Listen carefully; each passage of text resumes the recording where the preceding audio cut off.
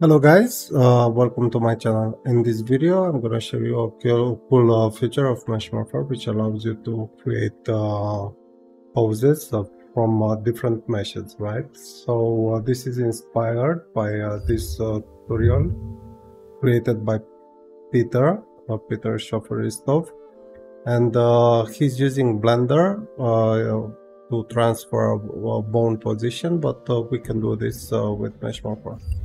So let me clean up a little bit the screen, and let's get started, right? So I'm opening the base character creator mesh, and first I'm going to create from pose, and I'm gonna save the bone snapshot. We're gonna need this later, right? I'm gonna save this, and then I'm gonna open the slacker mesh, and we want to convert base to morph base to slacker, and we want to morph the skeleton as well as the mesh data, right? So going to slacker, create from pose, and save bone snapshot, right? We're gonna hit save. And the next thing we want to do is to load the slacker bone snapshot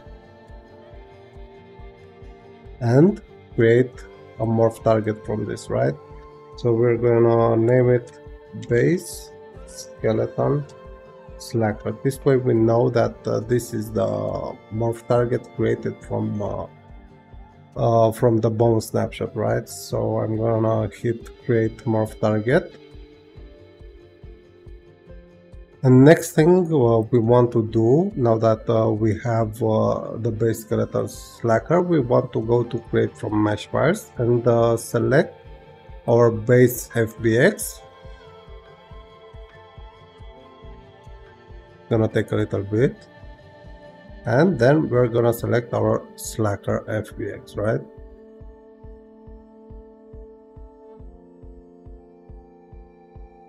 We're gonna call this slacker. No smoothing, we don't need smoothing for this, right?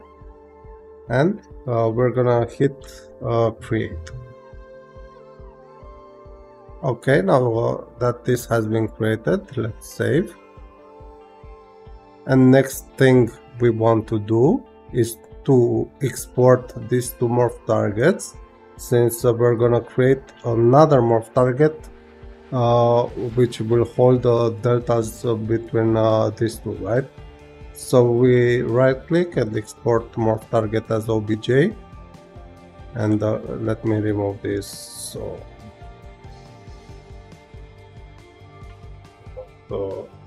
confuse ourselves. So this one is base skeleton slacker. We save it, and then we export the slacker morph target, right? Export morph target as slacker. We'll go to slacker.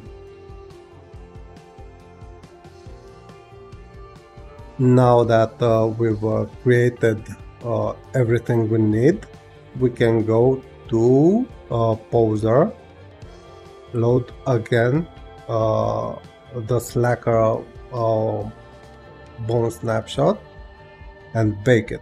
This is the next thing we want to do.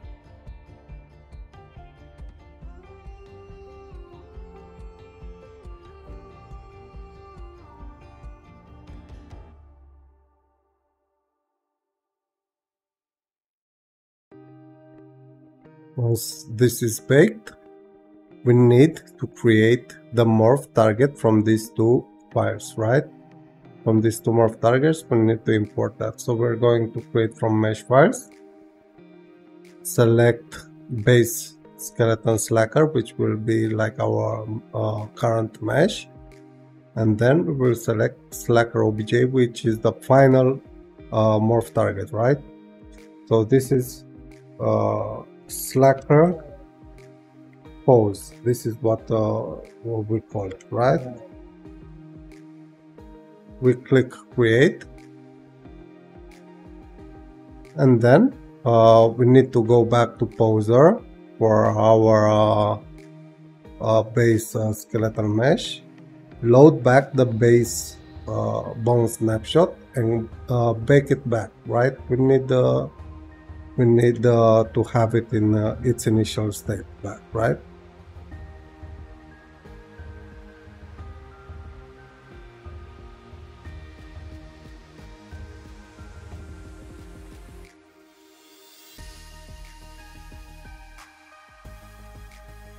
Okay, now that we have our slacker pose, this is how it looks. Doesn't look too good, right? But it's gonna look much better. Let's close this. And now the next thing we want to do is go to the slacker skeletal mesh and assign the skeleton to base skeleton. We need them to share same skeleton so we can create the pose asset, right? So we open base, go to the skeleton, select root. Okay, we need to go to these settings here and show retargeting options. A lot of stuff you see in this video is already explained in the Peter's tutorial. I just want to show you that some steps he was doing in his video can be done only with Mesh Morpher without going back to Blender and stuff like that, right? So let's click save and let's create an asset, and we're gonna go for current pose, and this is gonna be our pose asset. Pose asset PC4. Okay, we're gonna remove this and we can save it and open slacker skeletal mesh. And we go to create asset, create pose asset, insert pose, and select our pose asset CC4, right? So if we go back here, we're gonna see that our mesh transforms already, the skeleton transforms, but we don't have the details of the slacker morph target. What was the name we gave to the morph target? It's slacker pose. So if we rename slacker pose, gonna give us a warning, and now we have slacker skeleton as end with the mesh data, right? So we can transform it. You can select root here, press W to go to translation widget and just pull down this a little bit, and now everything is gonna be better, right?